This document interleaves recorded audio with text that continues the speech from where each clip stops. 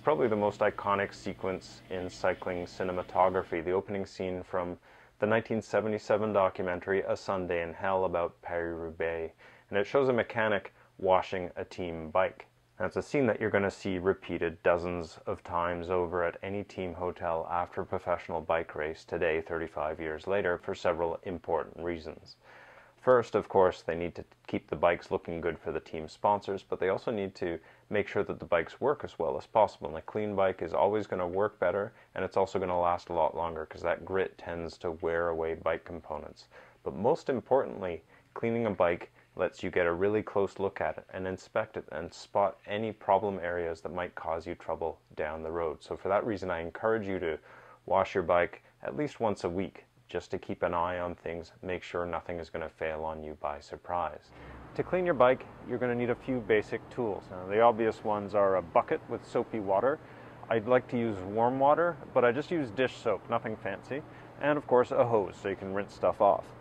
Now, to actually clean your bike, you'll need a couple sponges, a nice soft bristle brush that can get into the nooks and crannies, a harder brush for getting at the chain and things like that. And it's kind of handy to have one of these brushes that gets in between cogs and things like that. Then you're going to want some degreaser. This is Orange Peel's citrus degreaser made by Pedros. Good stuff. It won't damage the frame's paint or any of the bearing seals. Now that's really important. And something to put the degreaser in. I just cut off an old water bottle and something to apply it. Just an old paintbrush. And of course, a couple of towels and rags are really handy to have as well. And a couple of luxury items. I guess this is a chain holder. This keeps the chain turning smoothly without scratching the frame paint. And the most expensive item is a repair stand. This is a Park fork mount stand. I highly recommend it because it lifts the bike off the ground so you're not bending over all the time. That's better for your back. And it also lets you get at things without too much difficulty. It just makes cleaning a lot quicker and more convenient. Here I'm using my cyclocross bike to demonstrate. As you can see, it's covered in grit and mud. When a bike's this dirty, the first thing you should do is use the hose to rinse off most of the dirt so that it's not there to scratch the frame as you wipe it down with a sponge later. Next, I mount the frame in the stand, take both wheels off, and install the chain holder. This isn't essential, but it does make cleaning the bike easier and keeps the chain from scratching the paint.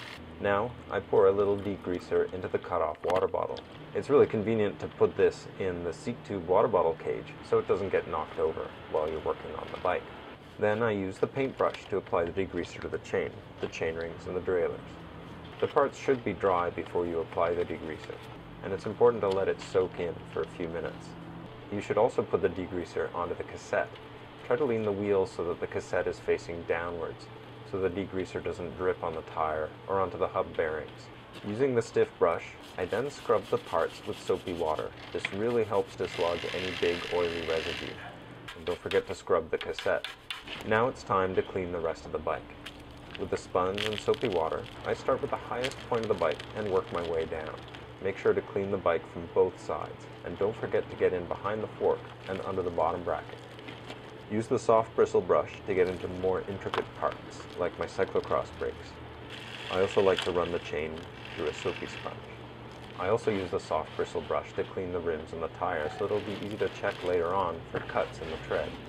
And don't forget to clean the hubs between the spokes too using a sponge. When it's time to rinse the bike, start from the top down again and aim the hose downwards. Avoid spraying directly into any of the bearings. You'll find that they're going to last a lot longer if you avoid doing that. To finish off, I use an old towel to wipe the saddle, handlebars, and frame down so they all dry a little bit quicker. I also try to dry the chain off so it doesn't get any chance to rust. Then it's time to put the wheels back on the bike and let it sit for a while to air dry. Here you can see just how clean the bike gets using this simple method. Now you can give it a once over and look for any problems. For example, here I can see that my cyclocross training tires are getting pretty worn and it's about time to replace them. Now all you need to do is lube the chain and maybe the pulley wheels and some other vital parts that start to get sticky after a while, and check that the gears work, and you're off to the races. For thecyclery.ca, I'm Chris Westwood.